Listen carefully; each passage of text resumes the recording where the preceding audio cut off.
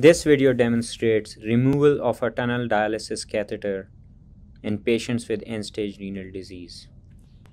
Demonstrated here is a right internal jugular tunnel dialysis catheter. We are pointing towards the cuff of this tunnel dialysis catheter.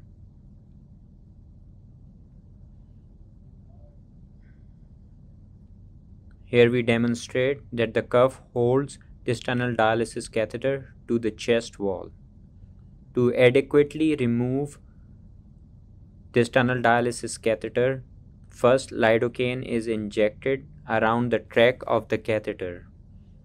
This is done to anesthetize the area on the chest wall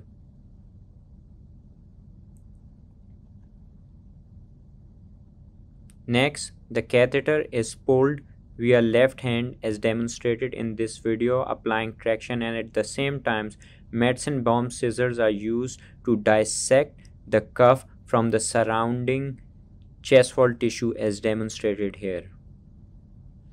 It's important to first dissect free the cuff from the chest wall tissue while maintaining adequate tension via the other hand as demonstrated here.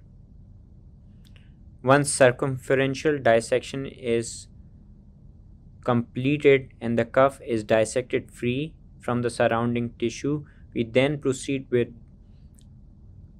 dividing the fibrin sheath that has formed around this tunnel dialysis catheter as demonstrated here. Here we demonstrate dividing the fibrin sheath. This sets the catheter loose. Pressure is held over the internal jugular vein and the catheter is then subsequently pulled out. It's important to maintain pressure over the right internal jugular vein to prevent bleeding as demonstrated here. Pressure should not be held over the exit site rather than on the vein itself just above the clavicle. This concludes our video demonstration of removal of tunnel dialysis catheter in an end-stage renal disease patient.